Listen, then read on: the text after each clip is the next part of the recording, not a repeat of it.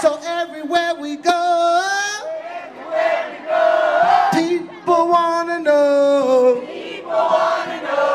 who we are. So we tell them we are the nurses, we are the workers, fighting for families, fighting for our rights.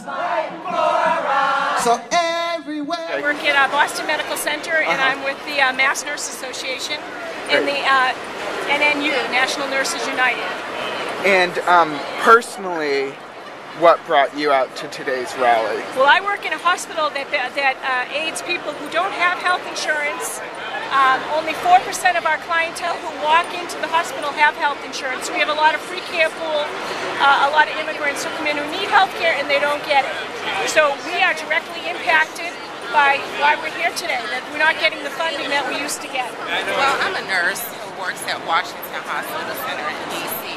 And I just see a lot of, being a nurse, I see a lot of what they're talking about as far as the stress of patients, you know, and so forth, and patients not being able to take their insulin because they can't afford it, so they end up having to come to emergency with blood sugars of 700 sometimes, you know. So, you know, we just see, you know, frontline what's happening, you know, to America, pretty much.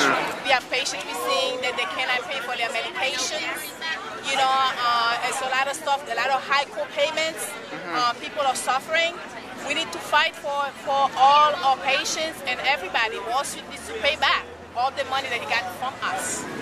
And in terms of going back to Florida and kind of taking what you've done here and bringing that back to your community and mobilizing people, does it end today, or is this? Oh no, you kidding? We are there. We are the power. Okay. We are nurses. We're gonna be fighting until we got it just right. They're gonna pay. Wall Street's gonna pay the money back.